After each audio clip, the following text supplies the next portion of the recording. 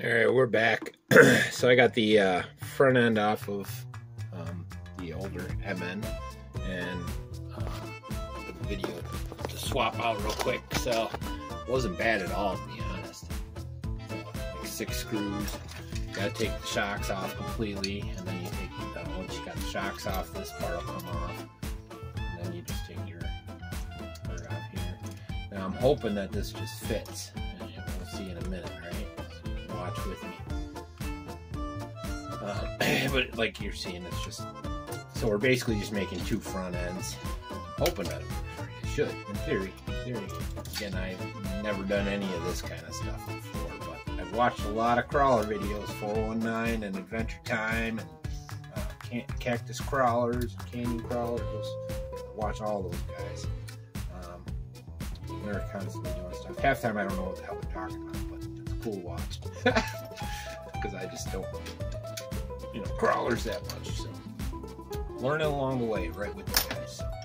So yeah, it's pretty easy. It's just the four tie rods, and 4 screws that hold the chassis mount plate. I'm able to just swap them out on the other one or pull it to the side enough. So I'm hoping this does the same. Yeah, see, that'll come right out. Not a big deal at all. So that's our front, and hopefully this lines up, and it looks like it's gonna. If it does, we got one problem. It almost lines up.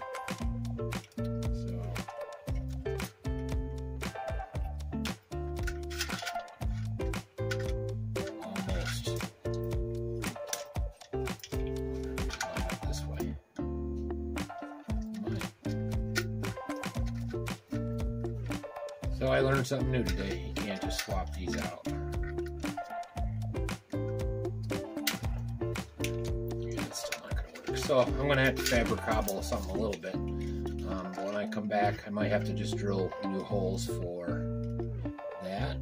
See that? I'm going to have to drill a new hole right there. Which is fine. But let me make sure everything else lines up first. So I'll be right back once I get the axles put back in, and we'll see where it goes. But yeah, see, that looks like that. But, or I could cut out this piece to hold the servo, but I'm not sure I'll just use that. Alright, I'll be right back. Alright, so I figured out what the easiest thing's going to be. So we need to have this one line up, but these side ones will not. So what I'm going to do is I'm going to grind these off flush to leave the holes there. I'm going to drill new holes, but those new holes I'm going to have to put washers and reinforce them a little bit. Make sure they stay together. Maybe put a rod that goes across the front. We'll see. I'll play with it, see where we go. But yeah, when I come back, we should have a solution. Because if you see here, this lines up. This lines up here, but these holes do not. So I need to make new holes. And rather than mess with the frame, I'd rather you do the plastic piece. That's the easier one to replace in the end. So we'll try that out, and hopefully it does something. Be right back. Alright, so we got all that done. I think that's going to be it for this video, but you can see where our progress is. So this is the original. Now I did also have to, the dog, losing my train of thought. These, oh, what the heck they call them? Axles, fine. They're different than the old ones, so I had to swap out the pumpkins. Now, notice there is metal there, but the plastic from the original one. So this rig's going to be put back together once I get upgrades for this, because all these parts will be available because I'm getting new axles. So yeah, so I got left to do off screen is I got to put 2 new screws on that, and I got to figure out the best way to harness that and figure out how to get the dual steering to work on the electronics. But hopefully you guys dig. This is part 1. Part 2 will be, it running. So we'll get the tires on them. Actually, let's do that real quick before we call it a day, so you can actually see it looking like a roller. Like I said, we're going to use the metal tires. or the metal rims, just because. Yeah.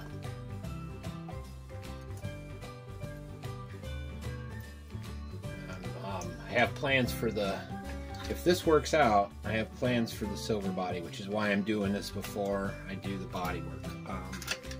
Started mapping it out and figuring out what I want to do.